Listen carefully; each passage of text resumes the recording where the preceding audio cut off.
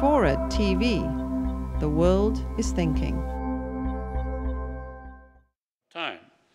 In the end, I think it's going to be a very competitive general election. My friend Peter Hart says, who is a Democratic pollster and a very good one, said that on paper this year shapes up clearly to be a Democratic year. But he said, so did 1988 when Michael Dukakis was the nominee.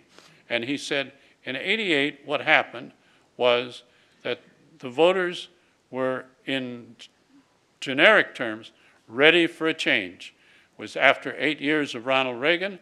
They weren't eager to have another 4 years with Reagan's understudy, George H.W. Bush, and they were all primed to go Democratic. And indeed, Dukakis came out of his convention with a big lead over that George Bush.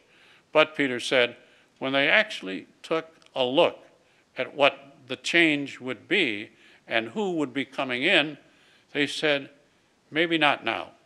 Maybe we'll wait for another time.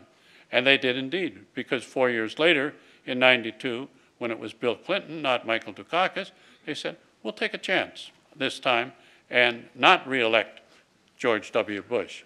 But whether that's going to happen or not, I don't know. But it's an interesting, to me, perspective to put on this general election, whether it's Obama or Clinton running against McCain.